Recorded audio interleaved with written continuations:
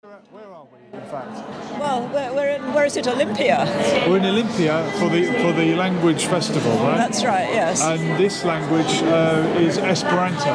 Yes. What is Esperanto? Well, Esperanto is an international language. Okay. It's a very easy language to learn. Okay. And so if you've learned, say, French or Spanish, it's just incomparably easier.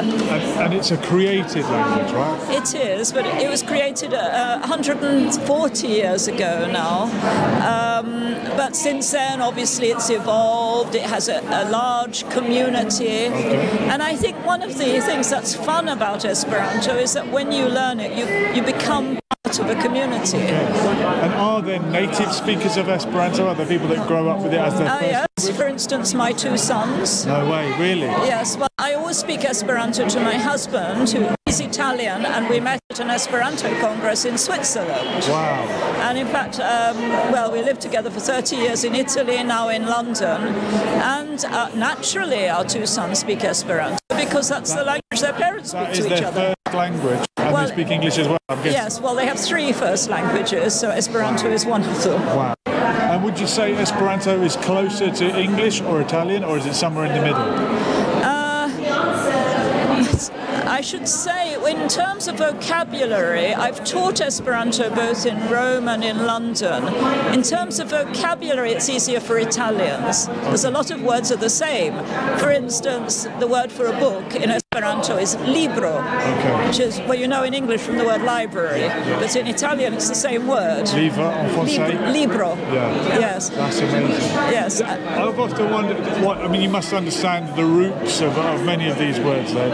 Oh, yes, well, you recognise a lot of the words. Does library, as in book, also relate to liberation, as in being free? Because if you're educated, you're free. I don't think the two words are probably related, but in fact the word for freedom in Esperanto is libera.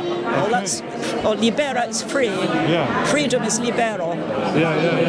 That's amazing. And Libra, that's one of the star signs. Oh God, you can ask me the names of star signs in Esperanto. All these things will be connected somehow.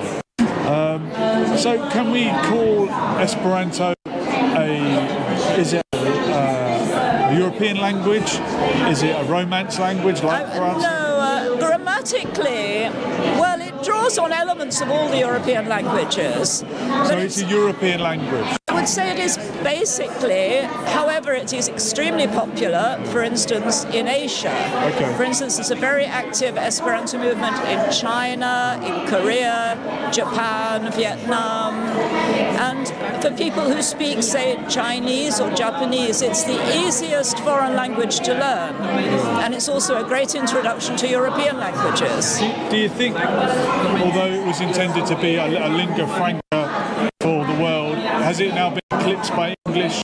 Is English the new common language for everyone? It is at the moment. One has to think that the language which becomes a lingua franca is the language of the most powerful group, which was, until recently, first the British Empire, then one could say the American Empire, but now, of course, Chinese is on its way up. We better learn Chinese.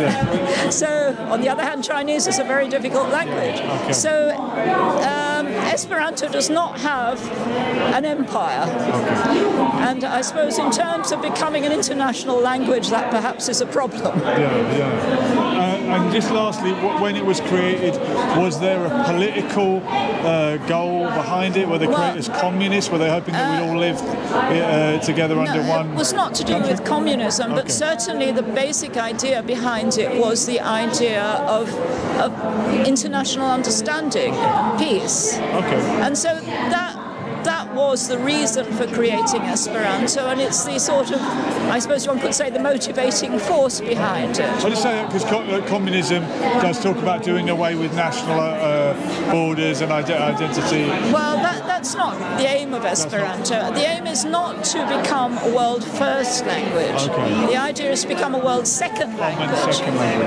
And so Esperanto speakers are usually very interested in languages and are usually very interested in minority languages, such as, sort of Welsh or Occitan. Yeah. What's Occitan? What's that? Occitan is a language spoken, I'm not very good at this. I think it's either France or Spain. Okay, one of them. Yes. Well, look, how can I say thank you in Esperanto? Danko. Danko. Yes. Very easy. Right. Danko very Danko much. na wie. Lovely. Thank you very much. That's great.